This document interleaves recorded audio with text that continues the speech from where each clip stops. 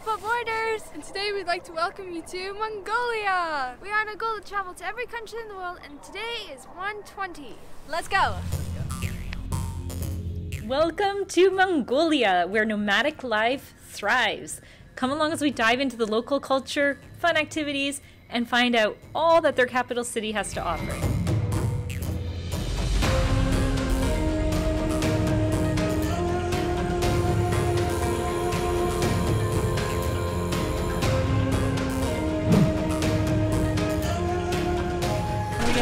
We are boarding a flight to Ulaanbaatar, Mongolia. This is going to be country. Country, how many girls? 120! We're getting into the 120s! We are getting there, we are getting there. Soon we'll be able to say we've done them all, and hopefully we'll still have lots of energy to say that. Look at these seats just waiting for us. There's only one seat in the middle. Nice. My first impressions of the language here is that it's like a cross between Russian and Arabic in my head.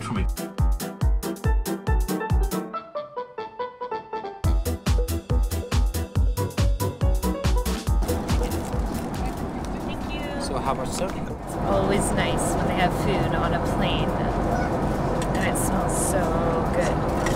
I'm so curious to see what the food's going to be like here. Look at this. The chicken one looks okay, but the beef with the potatoes looks even better. Yum, yum. What do you guys think? This looks really good. They give you even like a little salad.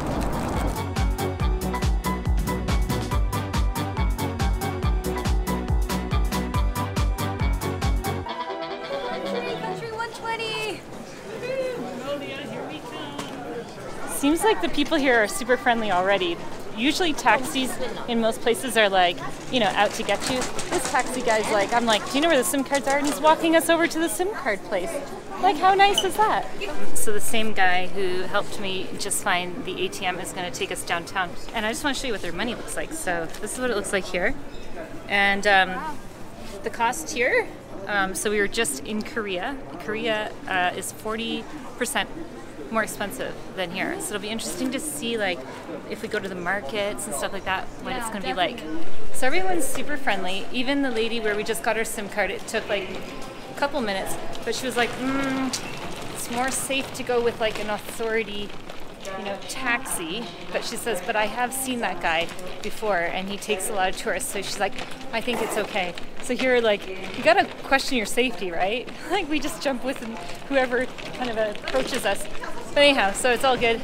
We're paying about 20,000 more than the going rate. She says you should only pay about 80,000 for whether it's one person or 5 people. It's all the same rate and you take it all within the same vehicle. We're all going, we're paying 20,000 more, which is only about 5 US more. So it's not a big deal, or maybe like 6 US more, something like that. This is what it looks like. It's warm right now, but so it's like about 20 degrees. Beautiful day, and I heard that it's going to go down to about 8 degrees. Yay! So it's going to be quite cold. It's going to work. Oh, it's heavy, yeah. Heavy duty.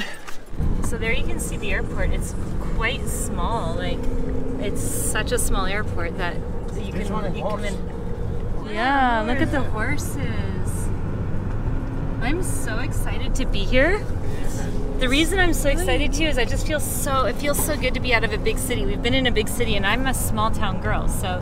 Well, we are staying in their capital city, Ulaanbaatar. I know, but it's still small. It's like 1.5 million people live there, so it's still pretty small compared to, like, comparative. And like within minutes you're outside to this, so this just feels. We've got like the desert surrounding us, feels the Gobi Desert. The Gobi Desert. When you think of Mongolia, you might think of this or of this. This is what some people come to see, and in this trip we didn't have that much time to go see the beautiful scenery and the vastness of the country, so we stuck to Ulaanbaatar, but we still got to experience the Mongolian culture. We just saw our first camel.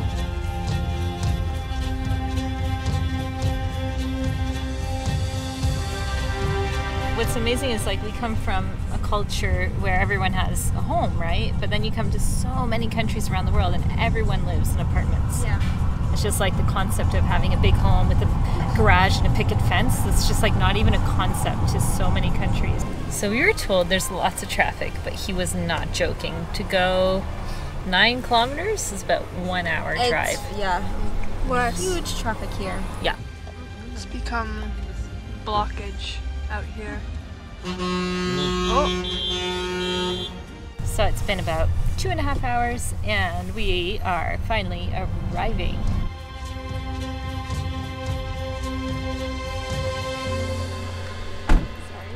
Oh, let's go check into our home away from home for the next 5 nights.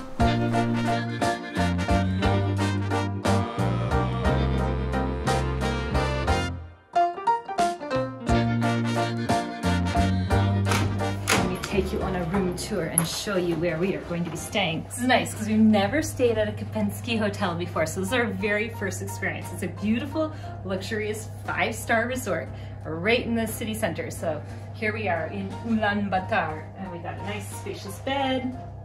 We've got a really nice welcoming gift. They gave us some nice fruits, some little munchies here, and you've got a nice TV. Workstation. This is great because tomorrow is going to just be like a chill day. We're going to enjoy the hotel, the property, because they've got a spa, they've got a sauna, got even a sushi bar here, guys. Let's show you the bathroom. What I love about this bathroom, and it surprised me, is there's a really nice bathtub. And look at it, they have like these beautiful travel sizes like products, and I'm sure they smell so nice because it's bergamot. So there you have it. Now let's go see the girls' room. Hello. Show me your room, girls. This is us girls' hangout room, what will be. Ooh, look at your room. So it's very similar, but we've got very nice cozy beds here for all of us. For the 3 musketeers. Yeah. We also have a desk, which is great because we need to catch up. Who's on gonna school. hijack the desk? Most likely All of Chloe, us. Probably but we're me. probably gonna have to do shifts, you know? Be like, okay, now it's my turn. But You guys, school what? You guys we were got given cookies. really nice cookies, orange juice, which is really nice after a long day of Wow. travel. That's nice to have some vitamin C, you know? Wow, nice. And you got a letter too? We got a letter too. From the lady in red. Yeah. And you have a fancy toilet. Yeah. Look at the, wow. Okay, we gotta try these things out. I don't know what they all do, but that's cool. Yeah, I'm chilling in the girls' room and I'm mowing down on their yummy cookies. They are so good. Wait, So- did you guys get cookies? Speaking of food, one of the things we're gonna do here is we're gonna learn how to make authentic Mongolian food in a yurt. What is it? No, in a gur. It's called a gur. It's like a yurt, but it's a gur. That's what they call it here. And what is a gur?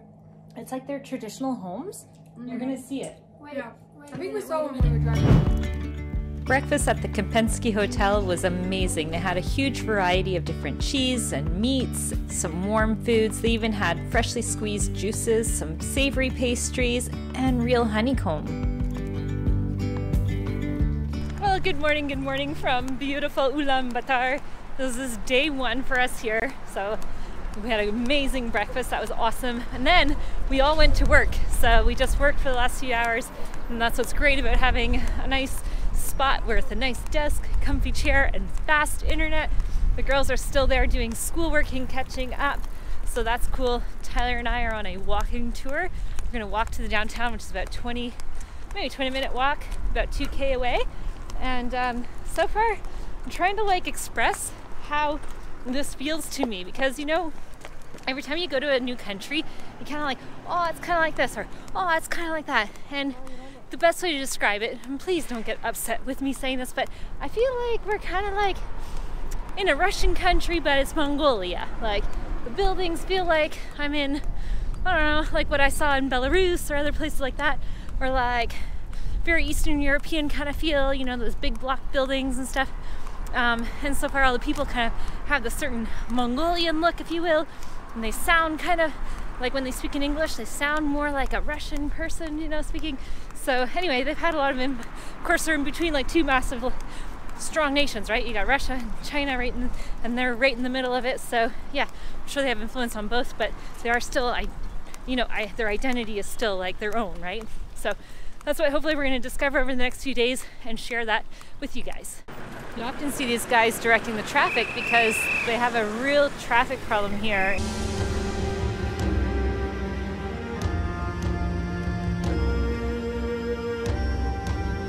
Check this out. They have all these street food, little trucks everywhere. Over in a distance, it says City of Nomads. That is so cool. This is like their big major square. I won't reveal too much because we're going to come and do a full walking tour with the girls, so they'll better explain it. But as you can see, it is huge. So the big massive building behind me is basically like their parliamental office, if you will. It's where all the things happen. Quick break in today's video to say a special thanks to our sponsor, TCP Global Solutions, aka ourselves.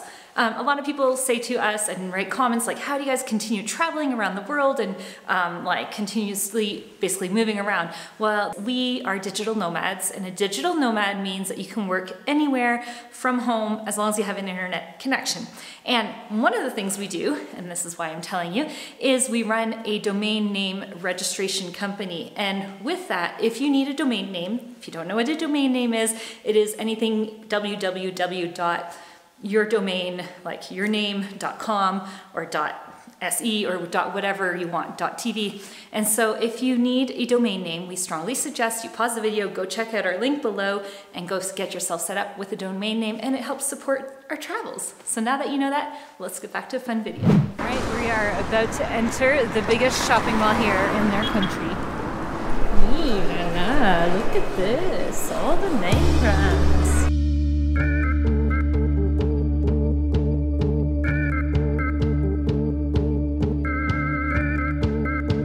We also quickly jumped over to their local museum to learn a little bit more about their history before meeting back up with the girls.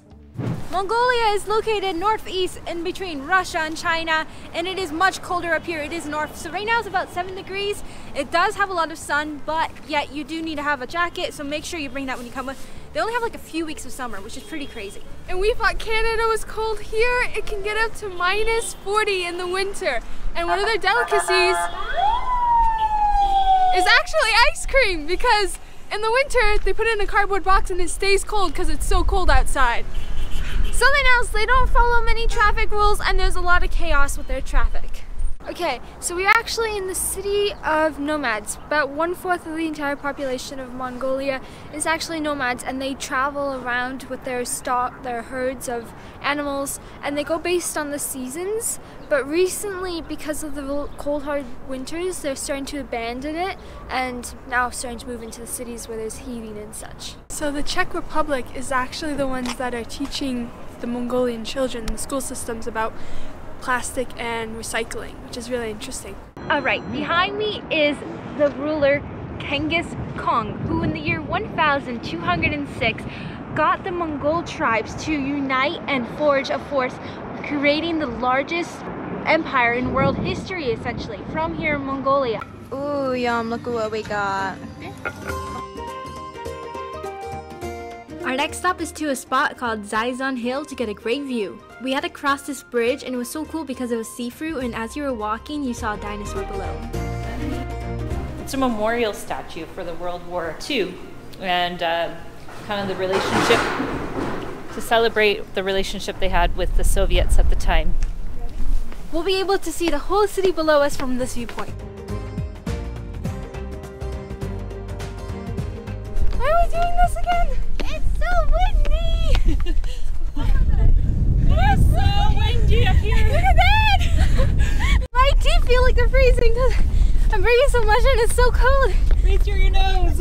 You know, for some reason we're more out of breath than in more circumstances. I feel like I'm at 1,000 meters or something and my breathing is like hard. But we made it to the top. We're like the only tourists here.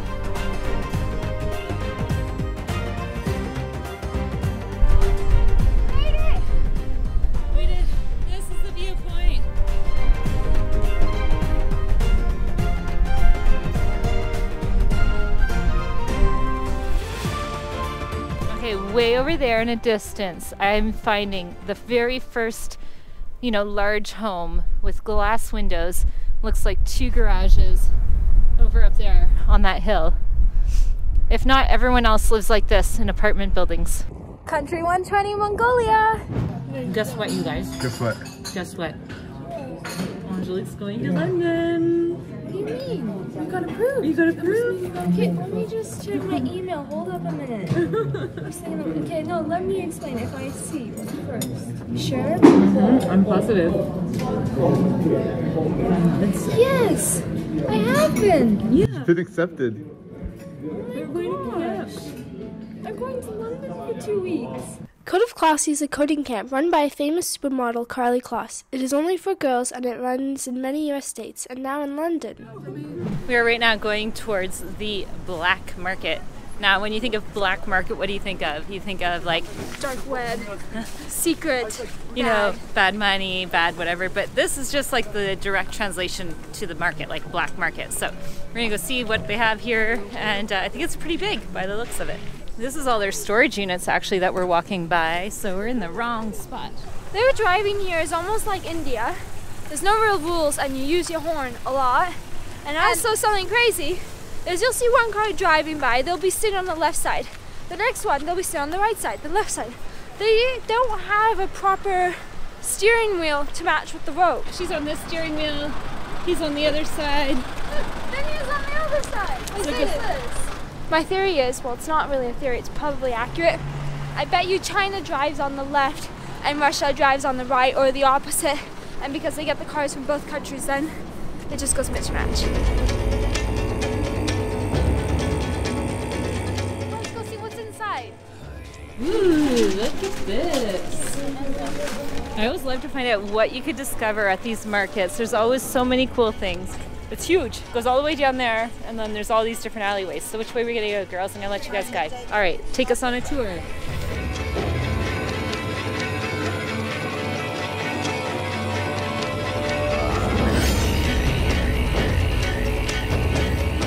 Why they stay warm. I would have like totally loved to have some of these in Canada growing up.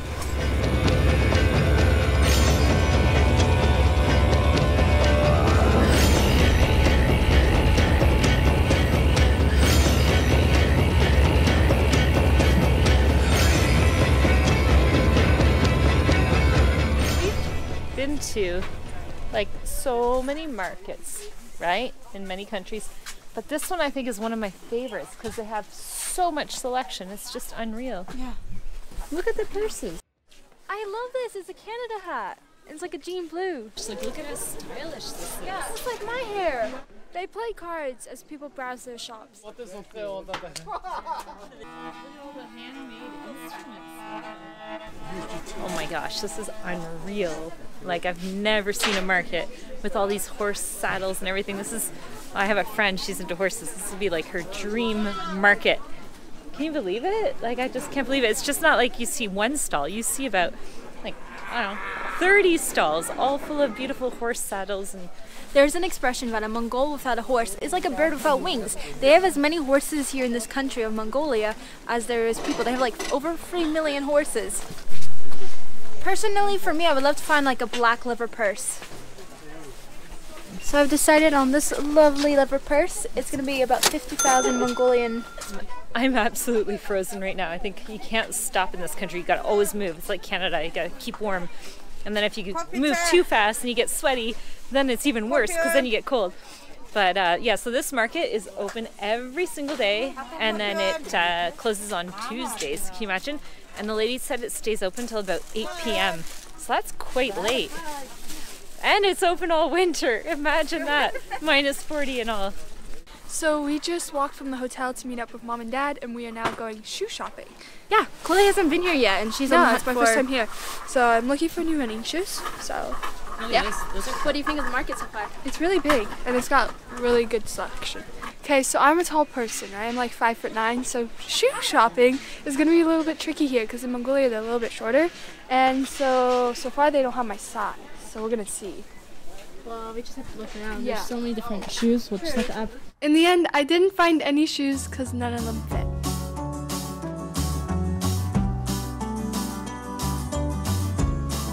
I hope you guys liked that tour of the beautiful market we just did. Now that we're all nice and hungry, we're gonna go have dinner at the KK Lounge. Let's go. This is a Mediterranean inspired restaurant, and the menu so far is looking so good. have a Bugatti and tomatoes. And this is a Mediterranean salad. This here is a Caesar salad. The salads are like big enough to like be its own meal. I thought they were like little appetizer sizes, but no, they're huge. For dinner, I had some green curry. I had a really yummy beef stroganoff. Angelique got some chicken cutlets. And Tyler got a yummy steak. The next morning we got up and went over to do a quick tour of this very special place. So we're right in the city of Ulaanbaatar and we're in a very important area. And what's interesting about this is similar to what we learned in other countries that we've traveled to is during the Soviet control, if you will, they kind of wanted to wipe out all religion, right? So a lot of the monks were imprisoned at the time. This was kind of all shut down, if you will, and so it's a huge monastery right now and a lot of monks. I think like 100 people live here, so you can hear them chanting if you come at certain times of the day, and it's a very special sacred place for them. Today is more of a home day here at the Kopensky, and I'm actually going to go for a really nice relaxing massage in between my work. The massage was amazing, and just as we were about to head out, we met with a world traveler. He's been to 180 countries. This is Avelino, am I saying it correctly? Avelino. Avelino. And it's just amazing because it's like so rare to meet someone traveling. We're here in Mongolia. And it's just such a cool experience. Beautiful experience. Meet a world traveler. Talking about every country and the ones you like, the ones you dislike, and all those like funny stories and in between. Creating memories in Mongolia. And they're giving me advice to countries that they've been to and I haven't. Yeah. India's next for you, yeah? So we all decided to go hang out, enjoy some of the live music that was playing in the restaurant, and had some great conversations about travel. Up next, we're going to show you how some of the locals live and even try some of their traditional foods. Never in my life did I ever think I'd be cutting up a cow's heart. Thanks for watching and comment below where you're watching from. We'd love to know. See you in the next video. Hajuna